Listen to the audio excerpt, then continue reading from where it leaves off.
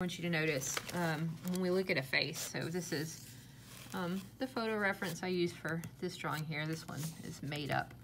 But when you look at a face, you're going to see faces are kind of ovalish shapes. Hers is maybe a little pointier down at the bottom.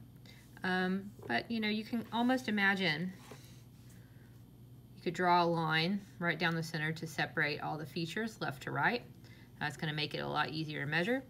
And you can also draw a middle line in the face to decide what the middle point is top to bottom of the face. And really, if you look, the eye line, I measure from the eye line to the top of the head, then from the eye line to the bottom of the head, that is about the middle of the face. So you can see with my drawing, that should hold true as well. Yep, about the middle of the face. My eye line here, let's see.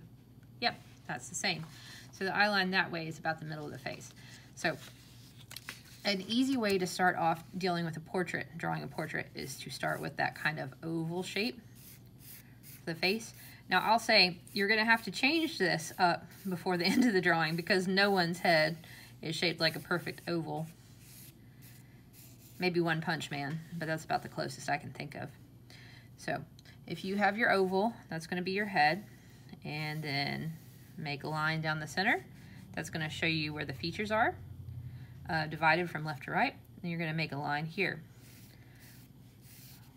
This should be about the middle of the drawing, right? This is where your eyes are going to go.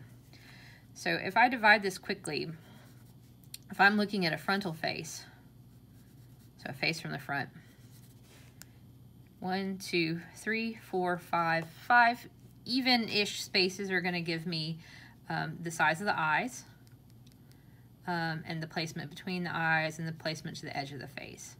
So if you divide this into 5, it's going to show you where to put your eyes. This middle section is going to be the nose. I'm going to kind of sketch lightly an eye here. It's kind of a football shape, a little bit like that. A sort of blunter ends than a football. I'm going to sketch that in lightly. It's going to tell me, this is kind of holding my place, more or less, for where the eyes are going to be. Then my nose, I'm going to go about here down the head. And then I'm going to make a line for the mouth. All right. So that kind of gives me the height of these items, the nose and the mouth, but it doesn't tell me much about how wide they should be. So if you look, let's see, at a face, I'll just look at my drawing of my face here. The nose, the outer edge of the nose is going to be kind of in line with the inner edge of the eye, and the outer edge of the lip will be in line with about the middle of the eye. Now when I'm doing a sketch of a face like this, I'll put in some lines to help me, but they're kind of like traffic cones. When the road work is done, the cones come up, okay? So these are construction lines. They're here to help you, but you're going to take them away eventually. So if I'm looking at the width of the nose, it's going to be about here. The width of the mouth, I'm going to drop down some construction lines. It'll be about here, okay? I do this lightly because I don't want to have to erase very hard to pick this up. Now, if I actually build in sort of the tip of the nose, now everybody's tip of the nose is a little different, but if I build one in here, I can kind of see what this is going to be like. Now this feels really broad right now, but remember, you know, above your eyebrow, your eyes, you're going to have eyebrows, and the eyebrows come right in to the bridge of the nose, and that makes the overall appearance of the nose much narrower. That bridge kind of goes down to there, and you're going to have some kind of tip. Now a lot of this, you're not going to see a lot of hard outlines here, like you'll see more shading. So I can erase those construction lines if I am happy with the placement of my nose. You know, you can do this as you're working, or you can save like coming back and erasing construction lines to the end of the drawing. Okay, so now I've got an idea of where my nose is going to be. The next thing is my mouth.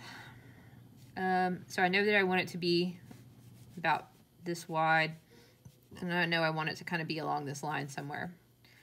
So I'm going to dip in the top of the lip. I'm going to give this person sort of a Cupid's bow. I'm going to bring this line out. And now I'm going to do the center line of the mouth because you've got an upper and a lower lip. All right. This person's kind of smiling a little bit. Now, people are going to have different shaped lips. You might have someone with a really full lip. This person's got kind of a full lower lip. You might have someone with a thinner lip. Okay, so there's my lip. Really, I recommend if you're doing this for yourself that you look either at a photograph or at a mirror to see the shape of your face and to see the shape of your facial features a little more clearly.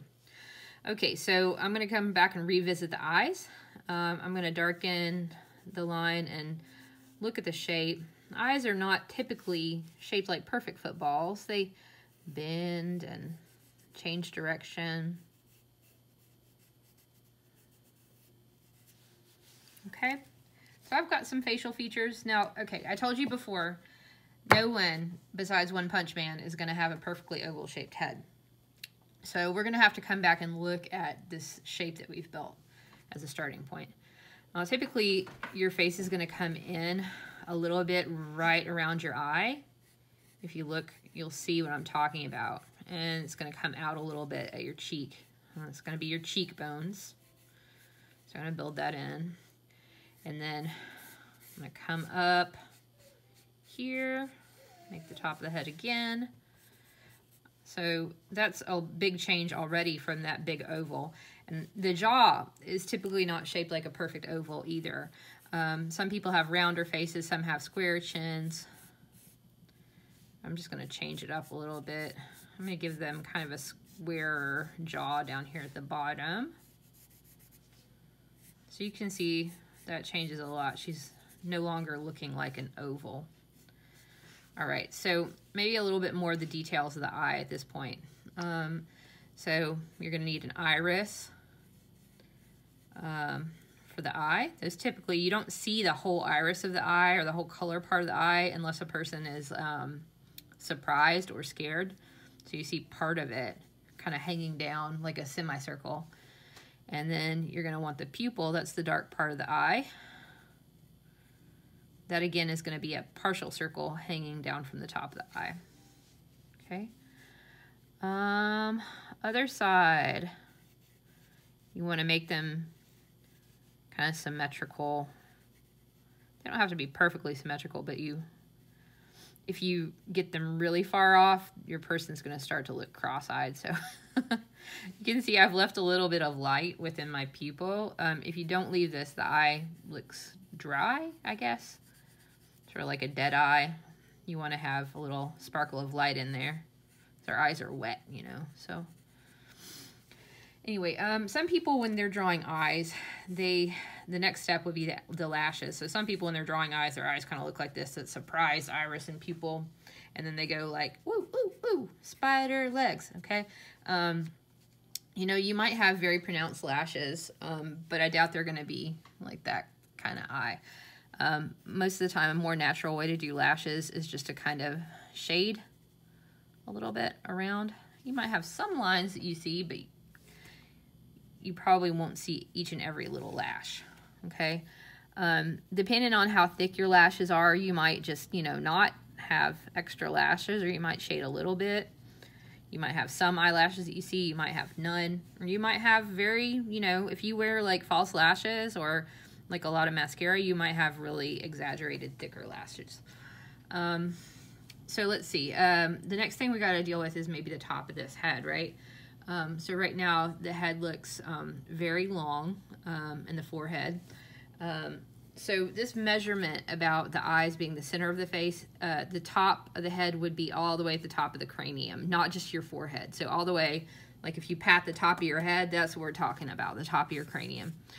So typically people have a lower hairline, you know, than that. So maybe my person, their hair, even without bangs, right, their hairline starts like a little lower. And actually covers like that. And typically the hair, you know, is gonna go up, you know, a little bit off the top of the head. We all style our hair differently, but that's gonna give us just a little volume there. This person's got straight hair. You can see, you know, think about the texture of your hair. You could give yourself curly hair or a braid if you've got a braid. I'm gonna come in and erase some of these construction lines because right now they're getting in my way a little bit, and I think you'll be able to see what I'm doing a little bit better too if I erase some of them. Okay, so one thing that I don't have right now in this face is some ears. The ears are gonna start way up. If you kind of put your finger right at the edge of your eye and go around your ears, you can see the tops of your ears sit about at the level with your eye.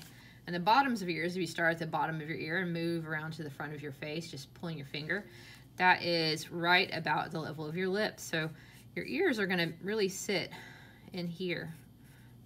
Now some people have an ear that pokes out a lot, and some people, their ears are, you know, you don't hardly see them at all from the front. And some people, you know, their hair mostly covers up their ears, so it's gonna just depend on your person how much of that ear you're gonna see. I think my person, their hair is gonna cover up some of their ears. I might see some lobes, but their hair is gonna cover up the bottom part of their ears. So anyway, here is a good idea of how you might start a sketch of a face. When you're bringing in the neck, I will say the neck is usually just a little bit in from the jaw. It's going to be kind of close to where the ears are. Here's a little wrinkle for your brain. If you're a mammal, your ears are always going to be right behind your jawbone. Think about any mammal you've ever seen. Even a dog, their ears start right behind their jawbone because they're mammals. Anyway,